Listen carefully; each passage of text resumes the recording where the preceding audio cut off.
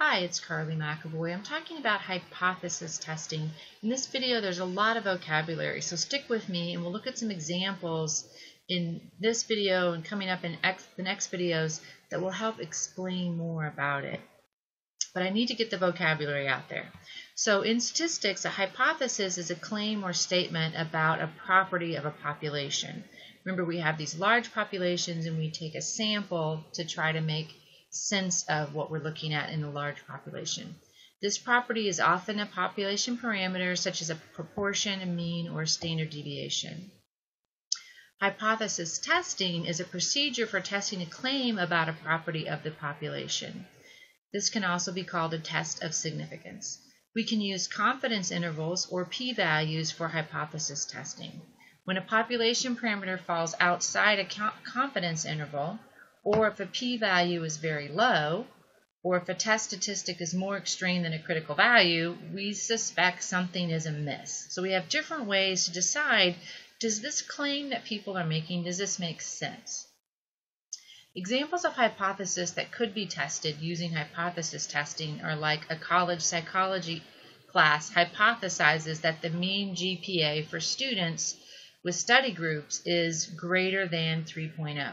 Since we're talking about mean, we're using mu. A company believes that the proportion of senior citizens that are comfortable with unmanned cars is less than 0.65. So that's a proportion using P. The population of grade school children has IQ scores with a standard deviation equal to 15. So then we'd say standard deviation equals 15. Notice we can have greater than, less than, equal to. There's different ways we can state our claims. Before jumping to the math involved with hypothesis testing, consider the context of the data, the source of the data, and the sampling method used to obtain the sample data.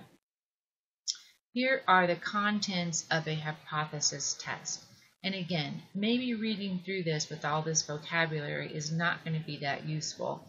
And the more useful piece will come when we look at the examples, but I want to put the steps out there. First of all, identify the claim and express it in symbolic form. That's what we were doing here. We're saying here's the claim and here's what it would look like symbolically. Identify the null and alternative hypothesis from the given claim and express them symbolically. The next video is entirely set aside to do that, identify the null and alternative hypothesis. And I think if you watch that video, you'll have a pretty good idea about it. The null hypothesis is stated with H sub 0. And it's always using equal to, less than equal to, or greater than equal to. So it always has an equality part to it. An alternative hypothesis, which is H sub 1, usually what I use, but H sub A, either capital or non-capital, are very common ways to say alternative hypothesis. That's all the same thing. And those are either stated with does not equal, or is less than, or is greater than. So that's the difference when we state them. We use different symbols. We always want to identify the significance level. That will be provided for you. That's not something you have to decide. Usually 0.05 or 0.01 are the significant levels that we'll be looking at.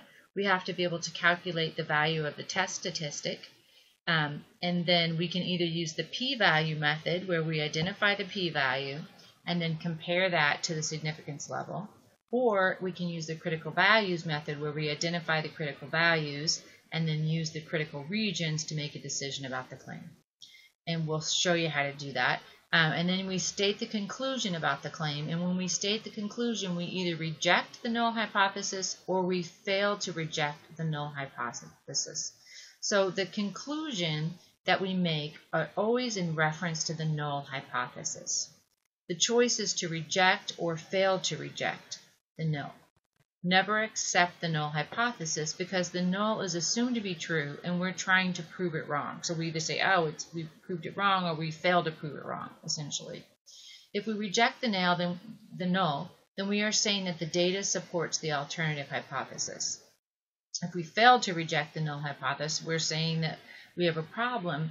We have proven the null hypothesis to be true in a way, but we never accept it. We never say that. We say reject or fail to reject. And remember the rare event rule. We've talked about it before. If the probability of an observed event is exceptionally small, we conclude the assumption is probably not correct. So an example, we think that the mean height of the entire population of the United States is 78 inches. We collect data and carry out a hypothesis test and find that our sample mean of 68 inches would only occur 0.002% of the time if our assumption of 78 inches is correct. 0.002% is extremely rare. So we would conclude that our assumption must be incorrect, and we would reject the null hypothesis.